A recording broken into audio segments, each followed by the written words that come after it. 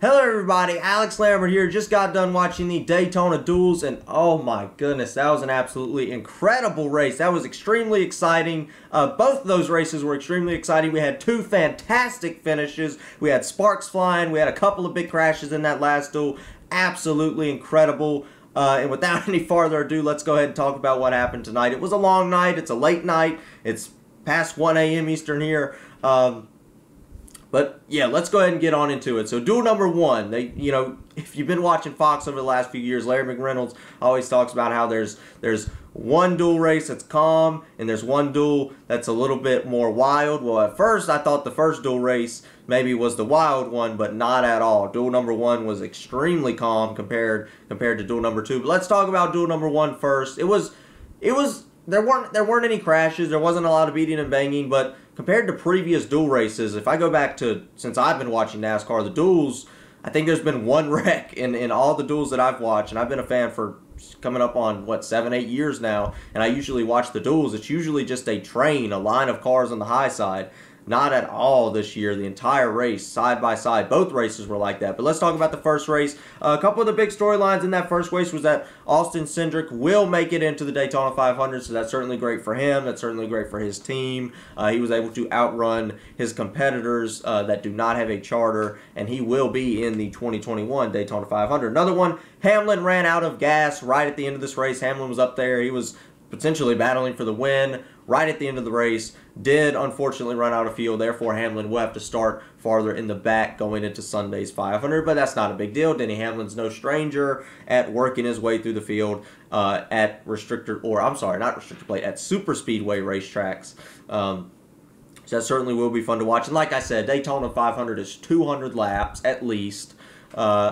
You got plenty of time to get up to the front. And at Daytona, you can gain 20 spots or lose 20 spots in a lap, which happened tonight at certain points. So the duel number one finish, the win does go to Aric Almirola. Aric Almirola led plenty of laps in the first duel at Daytona. I wouldn't say it was a dominating performance, but he did lead a whole bunch of laps. He ran a very well race. But right at the end, Joey Logano and Christopher Bell, that's right, rookie Christopher Bell, tried to take that win away. That would have been pretty big for Christopher Bell. Being his first year, I know it's just a duel win, but it still would have been special to him to kind of get that trophy, get that victory with your new team, your new crew chief. That certainly would have been big for him, but he couldn't quite get it done. And maybe it was a little bit of the inexperience for him, because I think if you were looked at another veteran driver, Christopher Bell might have went to the inside to pass Aric Almirola.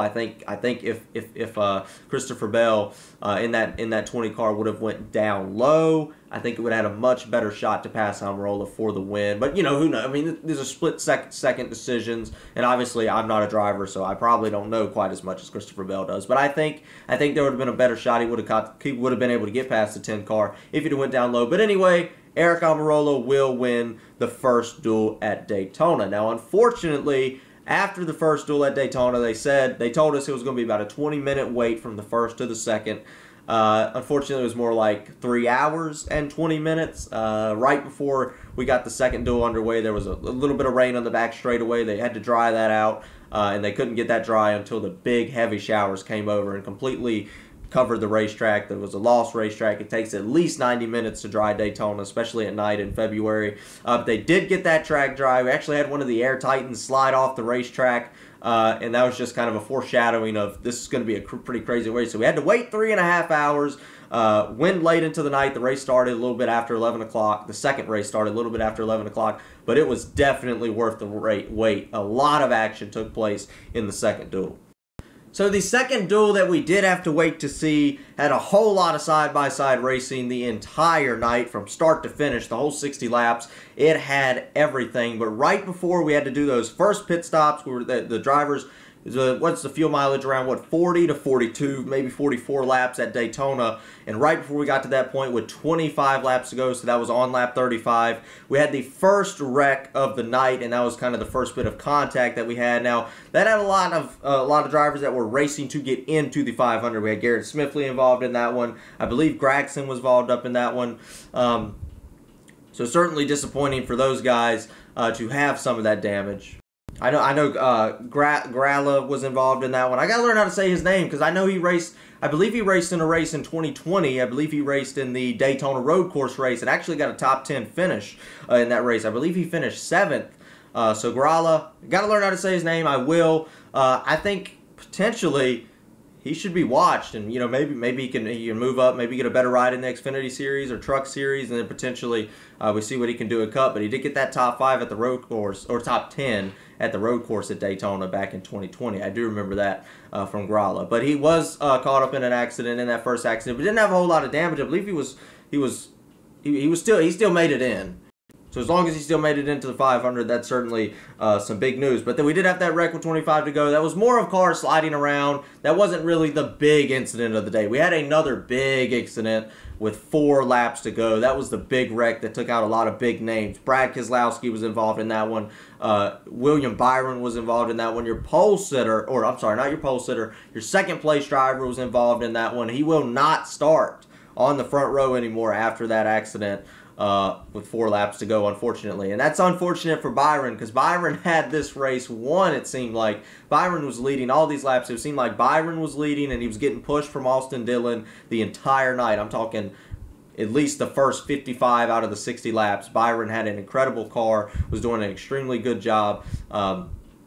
In this race, that was doing an extremely good job, switching lanes, holding them off, because there was a lot of double wide racing in this race. He was doing an incredible job, but unfortunately, he did get shuffled to the back, kind of got jumped by the other drivers, got sucked into the middle, and got put in the mid-pack right there in the wreck. It also took out Brad Keselowski. Noah Gragson was taken out in that one, which is disappointing for Noah Gragson considering he was having a good run. It looked like he was going to make the Daytona 500, at least if he could have just continued doing what he was doing. He had a good shot to race his way in, and then unfortunately did get caught up in the wreck along with Garrett Smithley. Now, Garrett Smithley got caught up in a couple accidents tonight. He actually got caught up in the accident on lap 35, and then the second wreck. You might can place the blame on Brad Keselowski. I'm a Kyle Busch fan, so I might place the blame on Keselowski, but I'm just kidding. But that was kind of a dicey move by Smithley, and then you could also claim that Brad Keselowski went up a little bit, and you could claim that Smithley shouldn't have tried to take the middle lane there. So that could go both ways, but certainly just one of those Daytona incidences. We see those types of things all the time, maybe not in the duels. I'm kind of like, maybe you shouldn't have been so aggressive in a duel race. You could say that to both of those drivers because you want to protect that Daytona car. Because one thing I think going into this duel was don't wreck the Daytona car. You don't want to wreck that primary Daytona 500 car, but there were certainly some of those wrecked tonight, which is very disappointing. But yep, we did have a couple of wrecks. Unfortunately, Ross Chastain was also in that crash as well, so he will most likely have to go to a backup car come Sunday. There are a couple of drivers I want to mention before I talk about the winner of the second duel.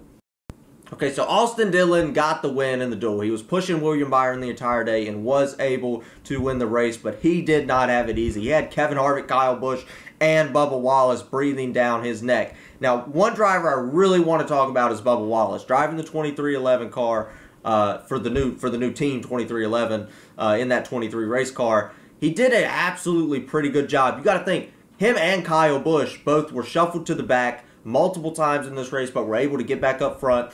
And unfortunately, Bubba was just unable to get past Austin Dillon there in the final lap. But Bubba's car, and this might have something to do with the driver. This probably has something to do with the team. Bubba's car was extremely fast. If you look at the lap times, Bubba's car, even in traffic, was at times a quarter of a second, which is huge, especially when you're talking about in traffic. Was about 2/10 faster than everybody else in the field than the second fastest lap at some time. So that was certainly incredible to see when Fox was showing the graph of fastest laps, the last fast lap, stuff like that. I mean, he had a really fast race car, and Bubba was running extremely fast lap times, which can show that not only he can be a threat in the Daytona 500, but potentially, if he's got that good of a team, could be a big threat going into the 2021 season, even into the mile-and-a-half tracks and the shorter race tracks. So that was something that's a bit interesting to look at. He was fast in qualifying, and he was also very fast tonight.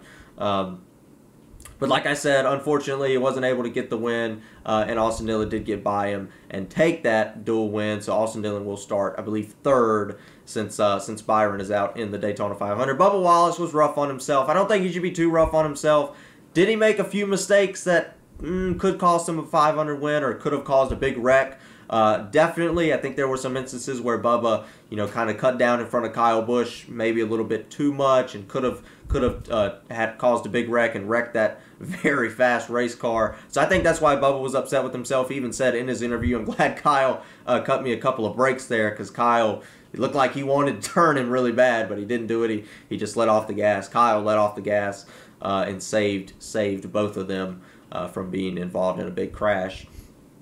Kevin Harvick was also very fast. Kevin Harvick pushed Austin Dillon past Bubba Wallace to win the race. Right at the end, it was those two going for it. But Kevin Harvick certainly pushed him past Austin Dillon. Then you had Kyle Busch pushing Bubba Wallace. But anyway, incredible race. We had those two big wrecks in the second Daytona Duel. It was side-by-side action for a long time. William Byron did extremely well in that race. He led a whole bunch of laps. Like I said, Dillon was second, but man, that was an incredible race. That was some of the best duels at Daytona that I have ever watched, and I'm glad that it wasn't just cars riding the high line the whole time. I am upset about the wrecks. You never like to see the 500 cars get wrecked before they even get to start the 500, but I thought it was still some incredible racing, and man, just building up. We had an incredible clash. Qualifying wasn't that interesting, but we had cars on track yesterday. We had an incredible duels tonight. Even the first duel was incredible, but the second one just was absolutely amazing. Hate that we had the rain delay, but besides that, the duels were incredible. And then we will see the Daytona cars on track one more time on Saturday. There is a practice session on Saturday. That will be the last time we see the cars on track until the Daytona 500, which is now just 2 days away. So certainly looking forward to that. Hope you guys tune into the review video after that. And that's it. That's all there is to talk about after it was a late night, but it was a good night in Daytona. So certainly excited for the 2021 season. That's it. That's all there is to talk about. If you're not first, you're last. And of course, let's get rowdy.